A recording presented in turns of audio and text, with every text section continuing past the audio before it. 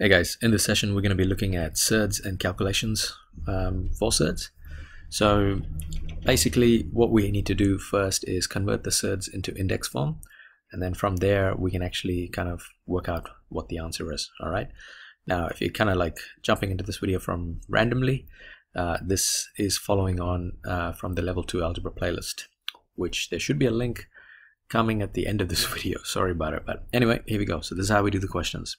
So first thing is that we've got square root of x to the power of 5, which can be written as x to the power of 5 over 2, multiplied by square root of 3, which is x to the power of 3 over 2.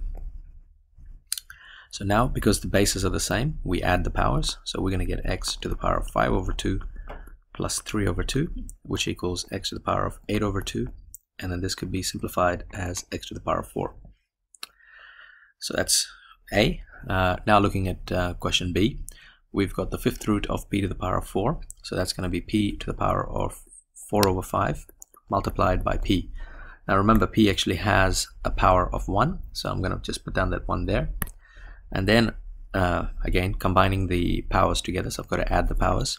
So 4 over 5 plus 1. 1 could be written as 5 over 5. And the reason I'm doing that is to keep the denominators the same, which means I'm going to get p to the power of 9 over 5. And sometimes they might ask you the question like, leave your final answer in surd form. If they do that, then you can actually leave your final answer in the surd form of p to the power of 9 and its fifth root. Okay, now we go to question C. So question C, same kind of ideas. I think I actually put 2 there. Maybe I'm going to change that question up a little bit. And instead of 2, actually no, what should I do? I might actually put it as 4. Okay, so when we do this, we're going to get x to the power of 7 over 4 in the numerator. And then in the denominator, we're going to get x to the power of half.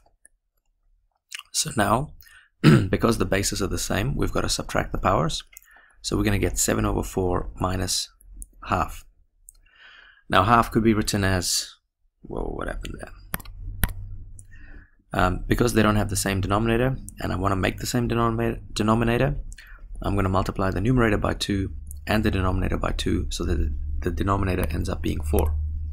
So I'm going to get x to the power of 7 over 4 minus 1 times 2 is 2, and 2 times 2 is 4. Which means now we actually can say this as 7 minus 2 is 5, and we're going to get 5 over 4. And we could write this as x to the power of 5 and the fourth root of it. And now for the last question, what we have is x to the power of 3 in the numerator, and in the denominator we have x to the power of 4 over 3. So because the bases are the same, we're going to subtract the powers. So we're going to get x to the power of 3 minus 4 over 3.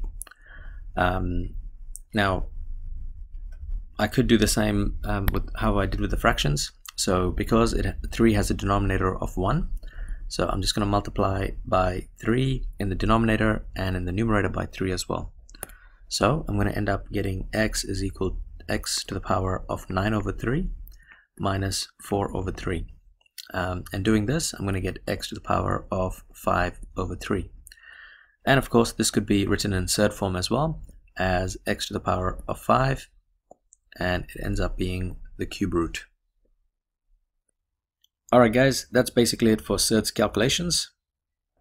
As always, don't forget to like and share this video. If you haven't subscribed yet, do subscribe, just to keep up with the latest content. And if there's any tutorials running, you guys get to know about it. Also, check out the playlist for other algebra stuff around. It should pop up somewhere there. Thank you for watching.